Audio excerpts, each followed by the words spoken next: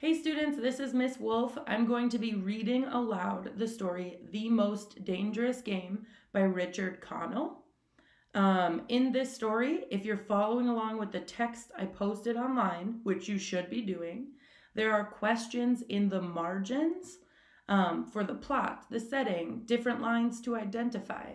As I read, I want you to pause the story and type these answers into the document I've posted on Google Classroom. Okay, that way we can be tracking what we're reading together.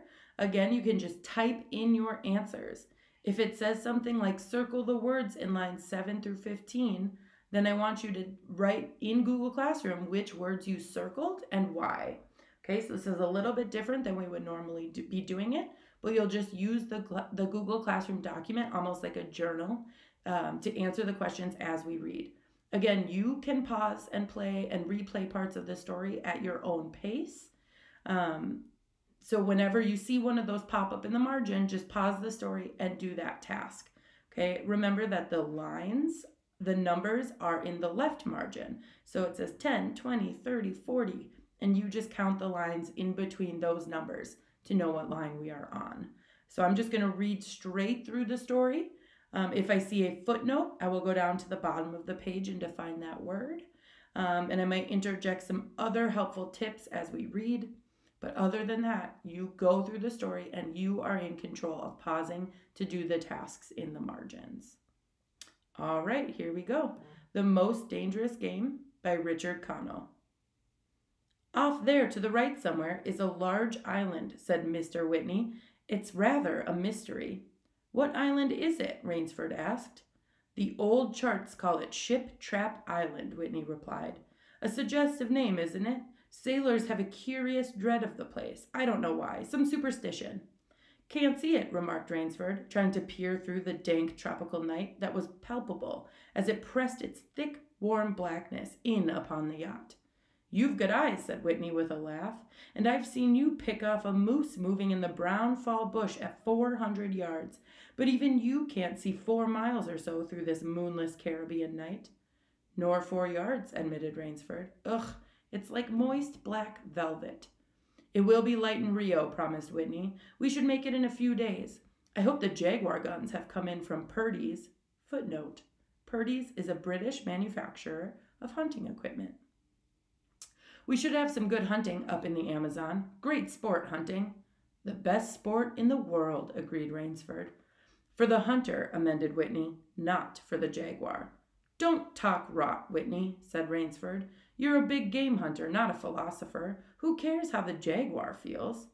Perhaps the jaguar does, observed Whitney. Bah, they've no understanding. Even so, I'd rather think they understand one thing, fear. The fear of pain and the fear of death. Nonsense, laughed Rainsford. This hot weather is making you soft, Whitney. Be a realist.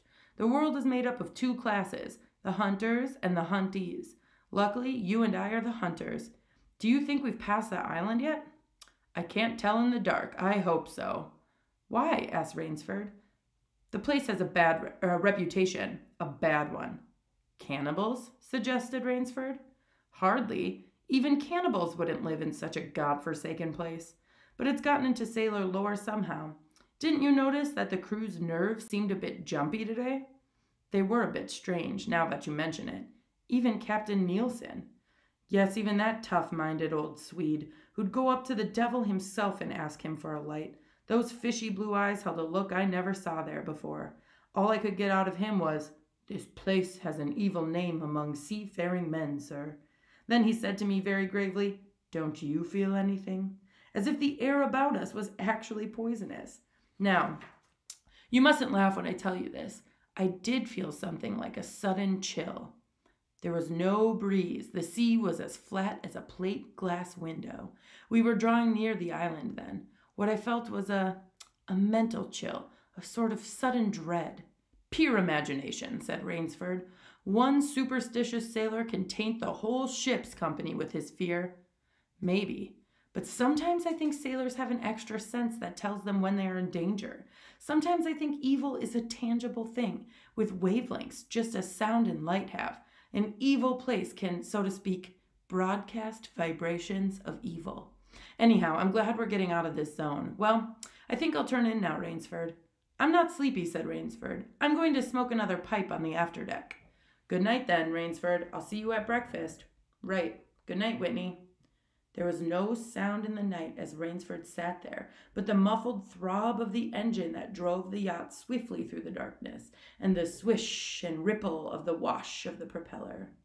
Rainsford, reclining in a steamer chair, indolently, which means lazily, footnote, puffed on his favorite briar, which is a tobacco pipe made from the root of a briar bush or tree, footnote. The sensuous drowsiness of the night was on him. It's so dark, he thought, that I could sleep without closing my eyes. The night would be my eyelids. An abrupt sound startled him. Off to the right he heard it, and his ears, expert in such matters, could not be mistaken. Again he heard the sound, and again. Somewhere off in the blackness, someone had fired a gun 3 times. Rainsford sprang up and moved quickly to the rail, mystified. He strained his eyes in the direction from which the reports had come, but it was like trying to see through a blanket. He leapt upon the rail and balanced himself there to get a greater elevation. His pipe, striking a rope, was knocked from his mouth. He lunged for it. A short, hoarse cry came from his lips as he realized he had reached too far and had lost his balance. The cry was pinched off short as the blood-warm waters of the Caribbean Sea closed over his head. He struggled up to the surface and tried to cry out, but the wash from the speeding yacht slapped him in the face, and the salt water in his open mouth made him gag and strangle. Desperately, he struck out with strong strokes after the receding lights of the yacht. Receding means becoming more distant. But he stopped before he had swum 50 feet. A certain cool-headedness had come to him. It was not the first time he had been in a tight place. There was a chance that his cries could be heard by someone aboard the yacht, but that chance was slender and grew more slender as the yacht raced on. He wrestled himself out of his clothes and shouted with all of his power. The lights of the yacht became faint and ever-vanishing fireflies. Then they were blotted out entirely by the night. Rainsford remembered the shots. They had come from the right, and doggedly he swam in that direction, swimming with slow, deliberate strokes, conserving his strength. For a seemingly endless time he fought the sea. He began to count his strokes. He could do possibly 100 more, and then Rainsford heard a sound. It came out of the darkness, a high, screaming sound, the sound of an animal in an extremity of anguish and terror. He did not recognize the animal that had made the sound. He did not try to. With fresh vitality, he swam towards the sound. He heard it again. Then it was cut short by another noise. Crisp staccato. Pistol shot, muttered Rainsford, swimming on. 10 minutes of determined effort brought another sound to his ears, the most welcome he had ever heard, the muttering and growling of the sea breaking on a rocky shore. He was almost on the rocks before he saw them. On a night less calm, he would have been shattered against them. With his remaining strength, he dragged himself from the swirling waters. Jagged crags appeared to jut into the opaqueness, which means darkness. Something opaque does not let the light shine through. He forced himself upward, hand over hand, gasping. His hands raw, he reached a flat place at the top. Dense jungle came down to the very edge of the cliffs. What perils that tangle of trees and underbrush might hold for him did not concern Rainsford just then. All he knew was that he was safe from his enemy, the sea, and that utter weariness was on him. He flung himself down at the jungle edge and tumbled headlong into the deepest sleep of his life. When he opened his eyes, he knew from the position of the sun that it was late in the afternoon. Sleep had given him new vigor. A sharp hunger was picking at him. He looked about him almost cheerfully.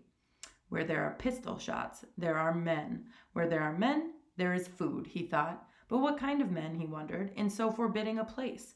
An unbroken front of snarled and ragged jungle fringed the shore. He saw no sign of a trail through the closely knit web of weeds and trees. It was easier to go along the shore, and Rainsford floundered along by the water. Not far from where he had landed, he stopped. Some wounded thing, by the evidence, a large animal, had thrashed about in the underbrush. The jungle weeds were crushed down and the moss was lacerated. One patch of weeds was stained crimson, which is red. A small, glittering object not far away caught Rainsford's eye, and he picked it up. It was an empty cartridge. A .22, he remarked. That's odd. It must have been a fairly large animal, too. The hunter had his nerve with him to tackle it with a light gun. It's clear that the brute put up a fight. I suppose the first 3 shots I heard was when the hunter flushed his quarry. Quarry, meaning he drove the animal he was hunting out of its hiding place in the footnote, and wounded it. The last shot was when he trailed it here and finished it. He examined the ground closely and found what he had hoped to find, the print of hunting boots. They pointed along the cliff in a direction he had been going. Eagerly he hurried along, now slipping on a rotten log or a loose stone, but making headway. Night was beginning to settle down on the island. Bleak darkness was blackening out the sea and jungle when Rainsford sighted the lights. He came upon them as he turned a crook in the coastline, and his first thought was that he had come upon a village, for there were many lights. But as he forged along, he saw to his great astonishment that all of the lights were in one enormous building, a lofty structure with pointed towers plunging upward into the gloom. His eyes made out the shadowy outlines of a palatial chateau. Footnote means a large country house, kind of like a castle. It was set on a high bluff, and on 3 sides of it, cliffs dived down to where the sea licked greedy lips in the shadows. Mirage, thought Rainsford, but it was no mirage. He found when he opened the tall, spiked iron gate. The stone steps were real enough. The massive door with a leering gargoyle for a knocker was real enough. Yet about it all hung an air of unreality. He lifted the knocker, and it creaked up stiffly, as if it had never before been used. He let it fall, and it startled him with its booming loudness. He thought he heard steps within. The door remained closed. Again Rainsford lifted the heavy knocker and let it fall. The door opened then, opened as suddenly as if it were on a spring, and Rainsford stood blinking in the river of a glaring gold light that poured out. The first thing Rainsford's eyes discerned was the largest man Rainsford had ever seen, a gigantic creature, solidly made and black-bearded to the waist.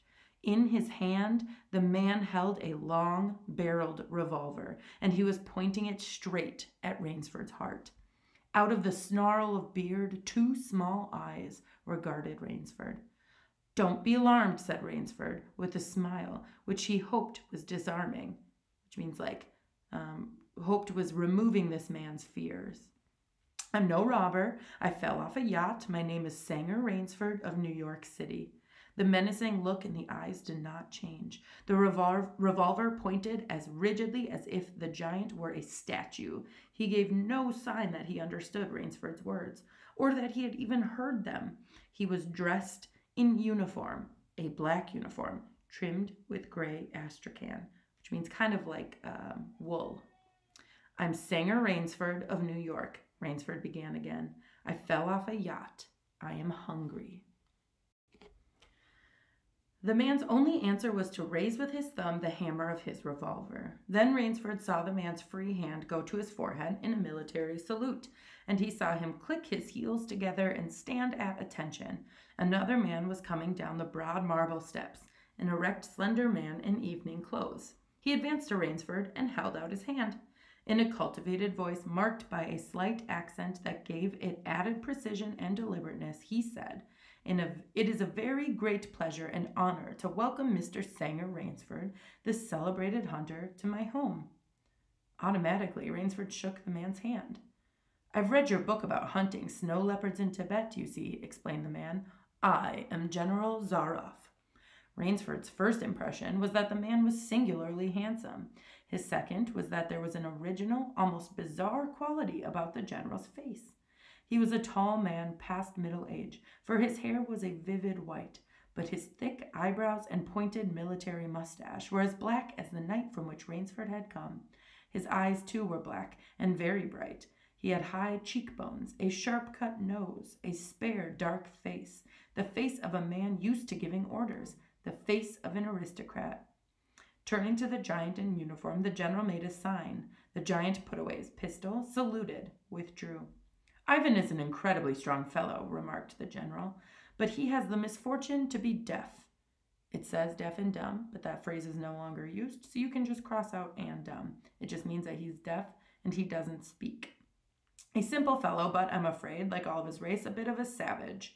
Is he Russian? He is a Cossack, said the general, and his smile showed red lips and pointed teeth. So am I. Come, he said. We shouldn't be chatting here. We can talk later. Now, you want clothes, food, and rest. You shall have them. This is a most restful spot. Ivan had reappeared, and the general spoke to him with lips that moved but gave forth no sound. Follow Ivan, if you please, Mr. Rainsford, said the general. I was about to have my dinner when you came. I'll wait for you. You'll find that my clothes will fit you, I think. It was to a huge beam-ceiling bedroom with a canopied bed big enough for 6 men that Rainsford followed the silent giant. Ivan laid out an evening suit, and Rainsford, as he put it on, noticed that it came from a London tailor who ordinarily cut and sewed for none below the rank of duke. The dining room to which Ivan conducted him was in many ways remarkable. There was a medieval magnificence about it. It suggested a baronial hall of feudal times, with its oaken panels, its high ceiling, its vast refectory table, where 20 men could sit down to eat. About the hall were the mounted heads of many animals, lions, tigers, elephants, moose, bears, larger or more perfect specimens Rainsford had never seen. At the great table the general was sitting, alone. You'll have a cocktail, Mr. Rainsford, he suggested. The cocktail was surpassingly good, and, Rainsford noted, the table appointments were of the finest, the linen, the crystal, the silver, the china. They were eating borscht, the rich red soup with sour cream so dear to Russian palates. Half apologetically, General Zaroff said, We do our best to preserve the amenities, which means comforts or conveniences, of civilization here. Please forgive any lapses. We are well off the beaten track, you know. Do you think the champagne has suffered from its long ocean trip? Not in the least, declared Rainsford. He was finding the general a most thoughtful and affable host, a true cosmopolite, which means a knowledgeable citizen of the world. But there was one small trait of the general's that made Rainsford uncomfortable. Whenever he looked up from his plate, he found the general studying him, appraising him narrowly. Perhaps, said General Zaroff, you were surprised that I recognized your name. You see, I read all books on hunting, published in English, French, and Russian. I have but one passion in my life, Mr. Rainsford, and it is the hunt. You have some wonderful heads here, said Rainsford. He ate a particularly well-cooked filet mignon. That Cape buffalo is the largest I ever saw. Oh, that fellow, yes, he was a monster. Did he charge you? Hurled me against a tree, said the general. Fractured my skull, but I got the brute. I've always thought, said Rainsford, that the Cape buffalo was the most dangerous of all big game. For a moment the general did not reply. He was smiling his curious red-lipped smile. Then he said slowly, No, you are wrong, sir. The Cape buffalo is not the most dangerous big game. He sipped his wine. Here, in my preserve on the island, he said in the same slow tone, I hunt more dangerous game. Rainsford expressed his surprise. Is there big game on this island? The general nodded. The biggest. Really? Oh, it isn't here naturally, of course. I have to stock the island. What have you imported, General? Rainsford asked. Tigers? The general smiled. No, he said. Hunting tigers ceased to interest me some years ago. I exhausted their possibilities, you see. No thrill left in tigers. No real danger. I live for danger, Mr. Rainsford. The general took from his pocket a gold cigarette case and offered his guest a long black cigarette with a silver tip. It was perfumed and gave off a smell like incense. We will have some capital hunting, you and I, said the general. I shall be most glad to have your society. But what game? Began Rainsford. I'll tell you, said the general. You will be amused, I know. I think I must say, in all modesty, that I've done a rare thing. I have invented a new sensation. May I pour you another glass of port, Mr. Rainsford? Thank you, General. The general filled both glasses and said, God makes some men poets, some he makes kings, and some beggars. Me, he made a hunter. My hand was made for the trigger, my father said. He was a very rich man with 250,000 acres in the Crimea, which is a peninsula in Ukraine that's jutting out into the Black Sea. And he was an ardent sportsman. When I was only 5 years old, he gave me a little gun, specially made in Moscow, for me to shoot sparrows with. When I shot some of his prized turkeys with it, he did not punish me. He complimented me on my marksmanship. I killed my first bear in the Caucasus when I was 10, which is a mountain range between southeastern Europe and western Asia. My whole life has been one prolonged hunt. I went into the army. I was expected of noblemen's sons, and for a time commanded a division of Cossack cavalry, but my real interest was always the hunt. I've hunted every kind of game in every land. It would be impossible for me to tell you how many animals I have killed. The general puffed at his cigarette. After the debacle, which means, or in this case is referring to an overwhelming defeat. He's referring to the Russian Revolution of 1917, in which the Tsar and his government were overthrown. So after the debacle in Russia, I left the country, for it was imprudent for an officer of the Tsar to stay there. Many noble Russians lost everything. I, luckily, had invested heavily in American securities, so I shall never have to open a tea room in Monte Carlo, which is a gambling resort in Monaco, which is a country in the Mediterranean Sea, or drive a taxi in Paris. Naturally, I continued to hunt grizzlies in your Rockies, crocodiles in the Ganges, which is a river in northern India and Bangladesh, rhinoceroses in East Africa. It was in Africa that the Cape buffalo hit me and laid me up for 6 months. As soon as I recovered, I started for the Amazon to hunt jaguars, for I had heard that they were unusually cunning. They weren't. The Cossack sighed. They were no match at all for a hunter with his wits about him and a high-powered rifle. I was bitterly disappointed. I was lying in my tent with a splitting headache one night when a terrible thought pushed its way into my mind. Hunting was beginning to bore me, and hunting, remember, had been my life. I have heard that in America, businessmen often go to pieces when they give up the business that has been their life. Yes, that's so, said Rainsford. The general smiled. I had no wish to go to pieces, he said. I must do something. Now, mine is an analytical mind, Mr. Rainsford. Doubtless that is why I enjoy the problems of the chase. No doubt, General Zaroff. So, continued the general, I asked myself, why the hunt no longer fascinated me. You are much younger than I am, Mr. Rainsford, and have not hunted as much, but you perhaps could guess the answer. What was it? Simply this. Hunting had ceased to be what you call a sporting proposition. It had become too easy. I always got my quarry. Always. There's no greater bore than perfection. The general lit a fresh cigarette. No animal had a chance with me anymore. That is no boast. It is a mathematical certainty. The animal had nothing but his legs and his instinct. Instinct is no match for reason. When I thought of this, it was a tragic moment for me, I can tell you. Rainsford leaned across the table, absorbed in what his host was saying. It came to me as an inspiration what I must do, the general went on. And that was? The general smiled, the quiet smile of one who has faced an obstacle and surmounted it with success. I had to invent a new animal to hunt, he said. A new animal? You're joking.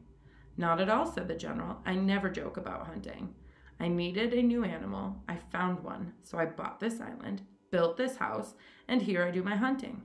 The island is perfect for my purposes. There are jungles with a maze of trails in them, hills, swamps. But the animal, General Zaroff?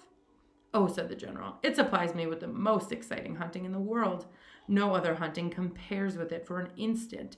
Every day I hunt, and I never grow bored now, for I have a quarry with which I can match my wits. Rainsford's bewilderment showed on his face. I wanted the ideal animal to hunt, explained the general. So I said, what are the attributes of an ideal quarry? And the answer was, of course, it must have courage, cunning, and above all, it must be able to reason. But no animal can reason, objected Rainsford. My dear fellow, said the general, there's one that can. But you can't mean, gasped Rainsford. And why not? I can't believe you are serious, General Zaroff. This is a grisly joke. Why should I not be serious? I am speaking of hunting. Hunting? Good God, General Zaroff, what you speak of is murder. The general laughed with entire good nature. He regarded Rainsford quizzically. I refuse to believe that so modern and civilized a young man as you seems to harbor romantic ideas about the value of human life. Surely your experiences in the war did not make me condone cold-blooded murder, finished Rainsford stiffly. Laughter shook the general. How extraordinarily droll you are, he said. One does not expect nowadays to find a young man of the educated class, even in America, with such a naive and, if I may say so, mid-Victorian point of view. It's like finding a snuff box in a limousine. Ah, well, doubtless you had Puritan ancestors. So many Americans appear to have had. I'll wager you'll forget your notions when you go hunting with me. You've a genuine new thrill in store for you, Mr. Rainsford. Thank you. I'm a hunter, not a murderer. Dear me, said the general, quite unruffled.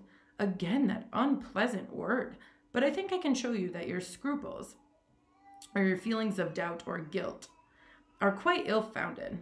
Yes? Life is for the strong, to be lived by the strong, and if needed be, taken by the strong. The weak of the world were put here to give the strong pleasure. I am strong. Why should I not use my gift? If I wish to hunt, why should I not? I hunt the scum of the earth, sailors from tramp ships, lascars, more than a score of them. But they are men, said Rainsford hotly. Precisely, said the general. That is why I use them. It gives me pleasure. They can reason after a fashion, so they are dangerous. But where do you get them? The general's left eyelid fluttered down in a wink. This island is called Ship Trap, he answered. Sometimes an angry god of the high seas sends them to me. Sometimes, when Providence is not so kind, I help Providence a bit. Come to the window with me. Rainsford went to the window and looked out towards the sea. Watch, out there, exclaimed the general, pointing into the night. Rainsford's eyes saw only blackness, and then, as the general pressed a button, far out to sea, Rainsford saw the flash of lights. The general chuckled. They indicate a channel, he said, where there is none. Giant rocks with razor edges crouch like a sea monster with wide-open jaws. They can crush a ship as easily as I crush this nut. He dropped a walnut on the hardwood floor and brought his heel grinding down on it. Oh, yes, he said casually, as if in answer to a question. I have electricity. We try to be civilized here. Civilized? And you shoot down men? A trace of anger was in the general's black eyes, but it was there for but a second. And he said, in his most pleasant manner, Dear me, what a righteous young man you are.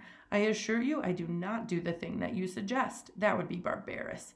I treat these visitors with every consideration. They get plenty of good food and exercise.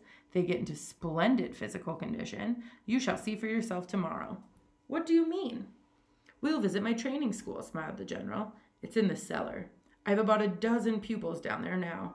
They're from the Spanish bark San Lucar and had the bad luck to go on the rocks out there. A very inferior lot, I regret to say. Poor specimens and more accustomed to the deck than to the jungle.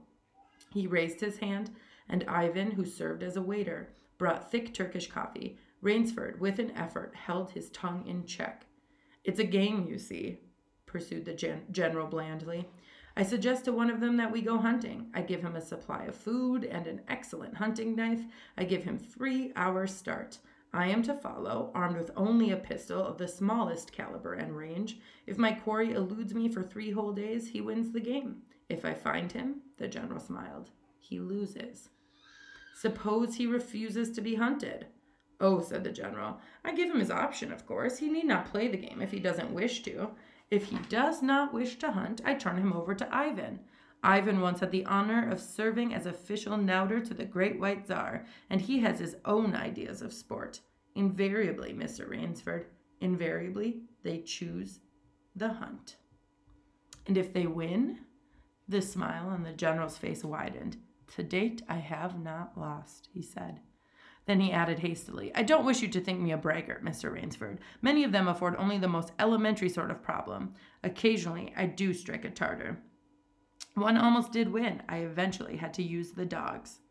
The dogs? This way, please. I'll show you. The general steered Rainsford to a window.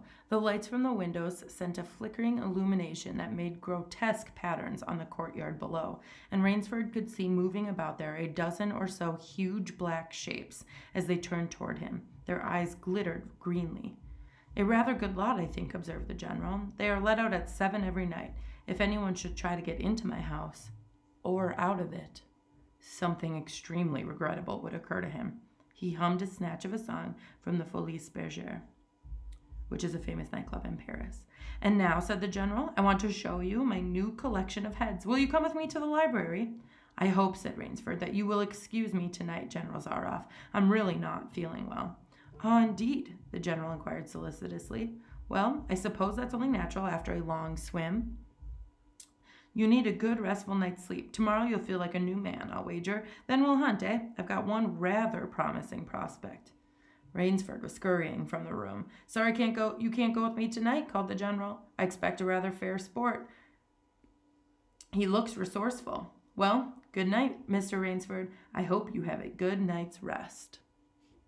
The bed was good and the pajamas of the softest silk, and he was tired in every fiber of his being, but nevertheless Rainsford could not quiet his brain with the opiate of sleep. He lay, his eyes wide open. Once he thought he heard stealthy steps in the corridor outside his room. He sought to throw open the door. It would not open. He went to the window and looked out. His room was high up in one of the towers. The lights of the chateau were out now, and it was dark and silent, but there was a fragment of a sallow moon, and by its wan light he could see dimly the courtyard.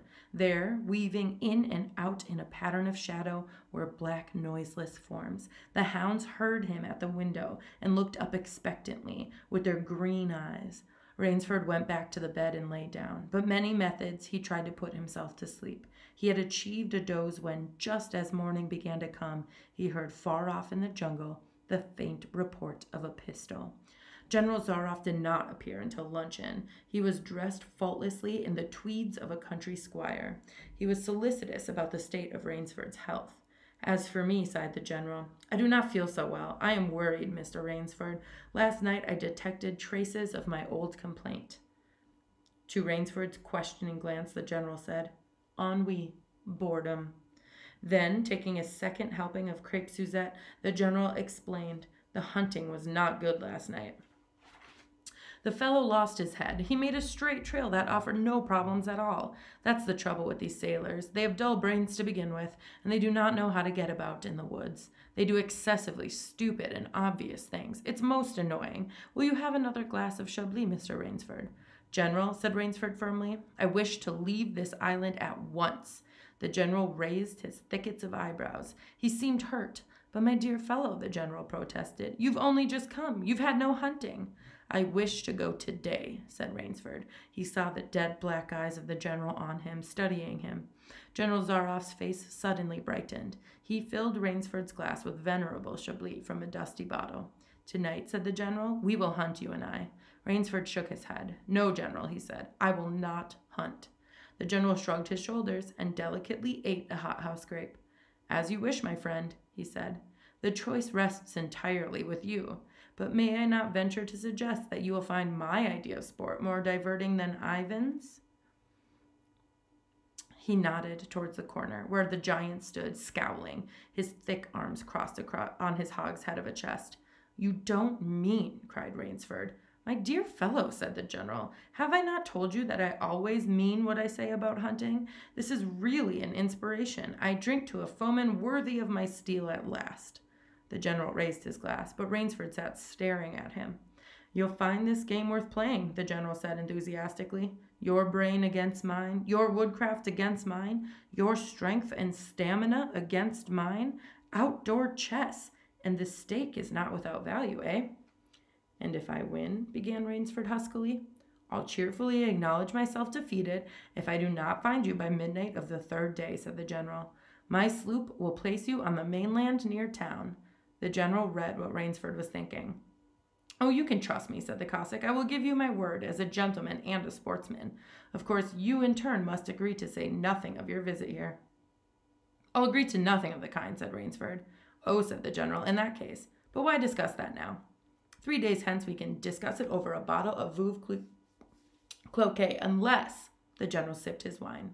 The general sipped his wine. Then a businesslike air animated him. Ivan, he said to Rainsford, will supply you with hunting clothes, food, a knife. I suggest you wear moccasins. They leave a poorer trail. I suggest, too, that you avoid the big swamp in the southeast corner of the island. We call it Death Swamp. There's quicksand there. One foolish fellow tried it. The deplorable part of it was that Lazarus followed him. You can imagine my feelings, Mr. Rainsford. I loved Lazarus. He was the finest hound in my pack. Well, I must beg you to excuse me now. I always take a siesta after lunch. You'll hardly have time for a nap, I fear. You'll want to start, no doubt. I shall not follow you till dusk. Hunting at night is so much more exciting than by day, don't you think? Au revoir, Mr. Rainsford. Au revoir. General Zaroff, with a deep, courtly bow, strolled from the room. From another door came Ivan.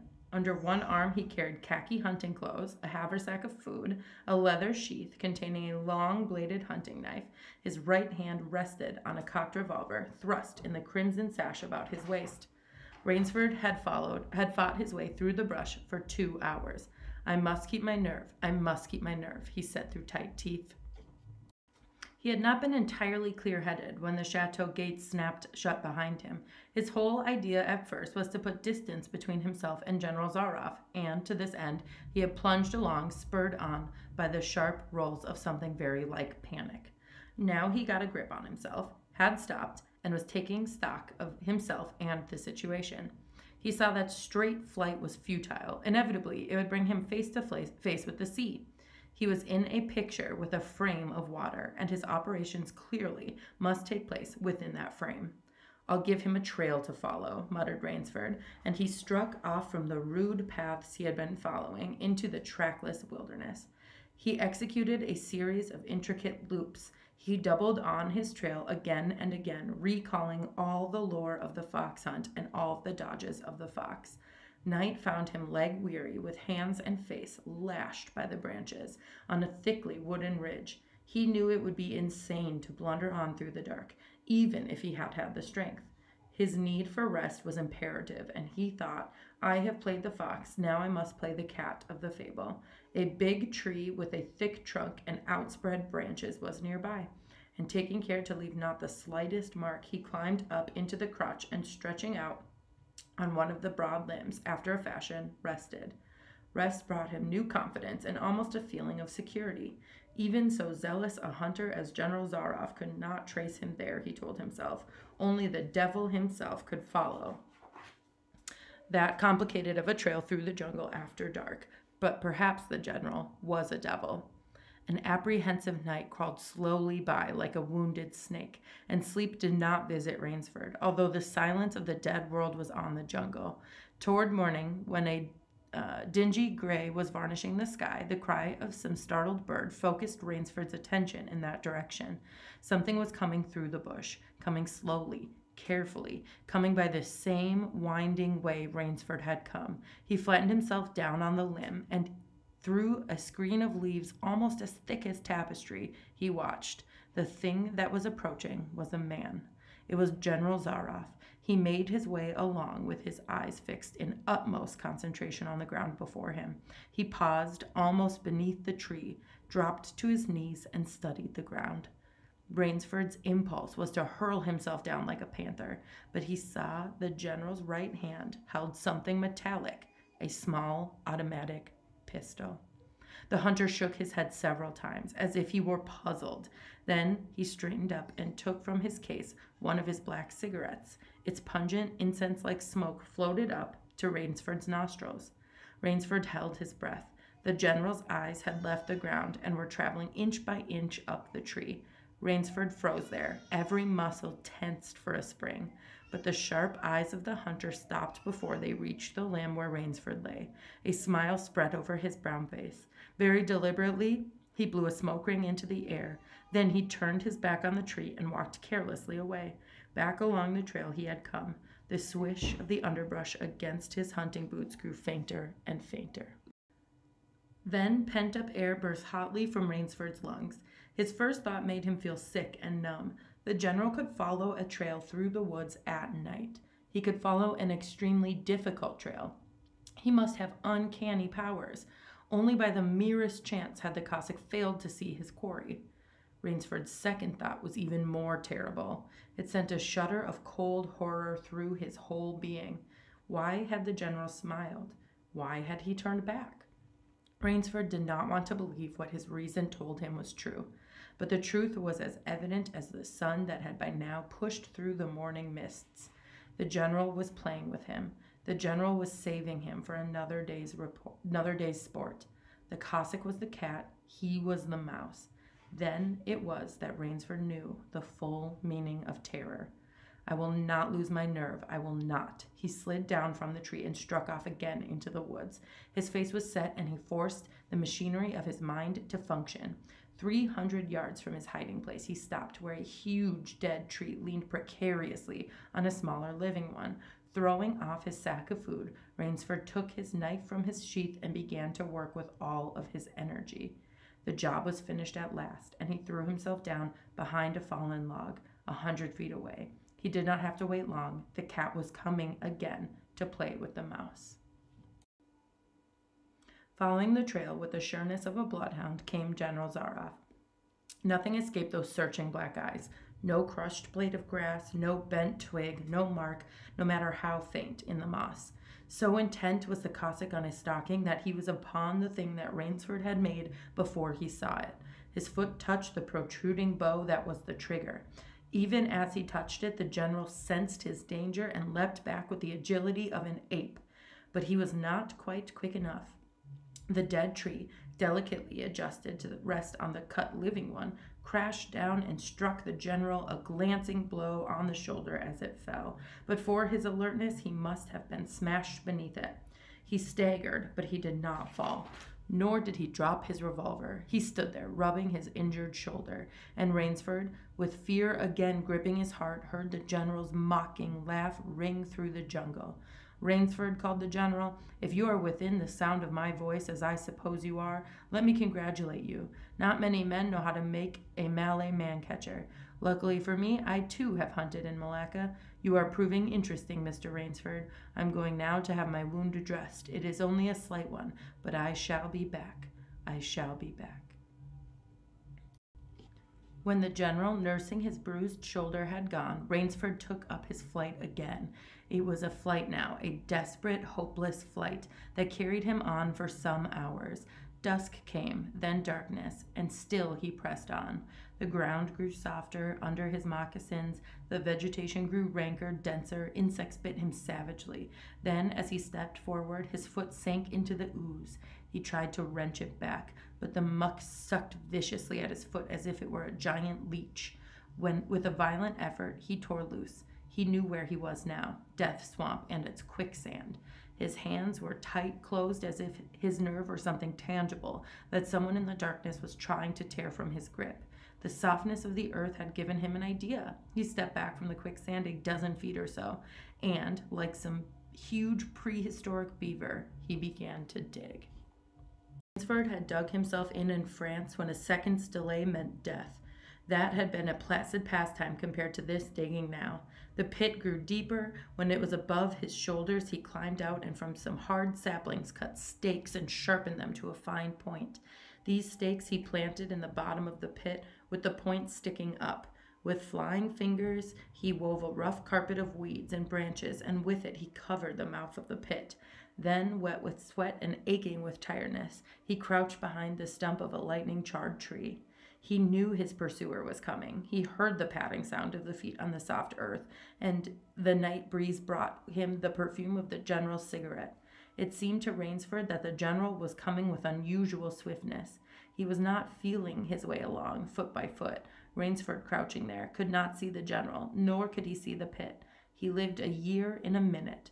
Then he felt an impulse to cry aloud with joy, for he heard the sharp crackle of the breaking branches as the cover of the pit gave way. He heard the sharp scream of pain as the pointed stakes found their mark. He leapt from his place of concealment. Then he cowered back. 3 feet from the pit, a man was standing, with an electric torch in his hand.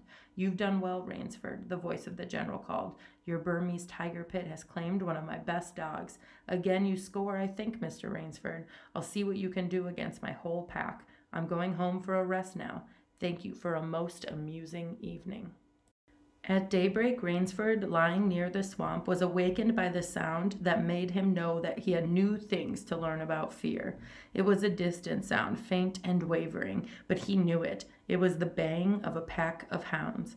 Rainsford knew he could do one of two things. He could stay where he was and wait. That was suicide. He could flee. That was postponing the inevitable. For a moment, he stood there thinking. An idea that held a wild chance came to him, and, tightening his belt, he headed away from the swamp. The baying of the hounds drew nearer, then nearer, still nearer. On a ridge, Rainsford climbed a tree. Down a watercourse, not a quarter of a mile away, he could see the bush moving. Straining his eyes, he saw the lean figure of General Zaroff just ahead of him. Rainsford made out another figure whose wide shoulders surged through the tall jungle. Weeds. It was the giant Ivan, and he seemed pulled forward by some unforeseen force. Rainsford knew that Ivan must be holding the pack in leash. They would be on him any minute now. His mind worked frantically. He thought of a native trick he had learned in Uganda. He slid down the tree. He got hold of a springy young sapling, and to it he fastened his hunting knife, with the blade pointing down the trail. With a bit of wild grapevine, he tied back the sapling. Then he ran for his life. The hounds raised their voices as they hit the fresh scent. Rainsford knew now how an animal at bay feels. He had to stop to get his breath. The baying of the hounds stopped abruptly, and Rainsford's heart stopped too. They must have reached the knife. He shinnied excitedly up a tree and looked back. His pursuers had stopped, but the hope that was in Rainsford's brain when he climbed died, for he saw in the shallow valley that General Zaroff was still on his feet, but Ivan was not. The knife, driven by the recoil of the springing tree, had not wholly failed. "Nerve, nerve, nerve," he panted as he dashed along. A blue gap showed between the trees, dead ahead. Ever nearer drew the hounds. Rainsford forced himself on toward that gap. He reached it. It was the shore of the sea. Across a cove, he could see the gloomy gray stone of the chateau. 20 feet below him, the sea rumbled and hissed. Rainsford hesitated. He heard the hounds. Then he leapt far out into the sea. When the general and his pack reached the place by the sea, the Cossack stopped. For some minutes he stood regarding the blue-green expanse of water. He shrugged his shoulders, then he sat down, took a drink of brandy from a silver flask, lit a perfumed cigarette, and hummed a bit from Madame Butterfly. General Zaroff had an exceedingly good dinner in his great paneled dining hall that evening. With it, he had a bottle of Pol Roger and half a bottle of Chambertin. Two slight annoyances kept him from perfect enjoyment. One was the thought that it would be difficult to replace Ivan. The other was that his quarry had escaped him. Of course, the American hadn't played the game, so thought the general as he tasted his after-dinner liqueur. In his library, he read, to soothe himself, from the works of Marcus Aurelius. At 10, he went up to his bedroom. He was deliciously tired. He said to himself as he locked himself in. There was a little moonlight, so before turning on his light, he went to the window and looked down at the courtyard. He could see the great hounds, and he called, "Better luck another time," to them. Then he switched on the light. A man who had been hiding in the curtains of the bed was standing there. "Rainsford!" screamed the general. "How in God's name did you get here?" "Swam," said Rainsford. "I found it quicker than walking through the jungle." The general sucked in his breath and smiled. "I congratulate you," he said. "You have won the game." Rainsford did not smile. "I am still a beast at bay," he said in a low, hoarse voice. "Get ready, General Zaroff." The general made one of his deepest bows. "I see," he said. "Splendid. One of us is to furnish a repast for the hounds. That means dinner. The other will sleep in this very excellent bed. On guard, Rainsford." He had never slept in a better bed, Rainsford decided.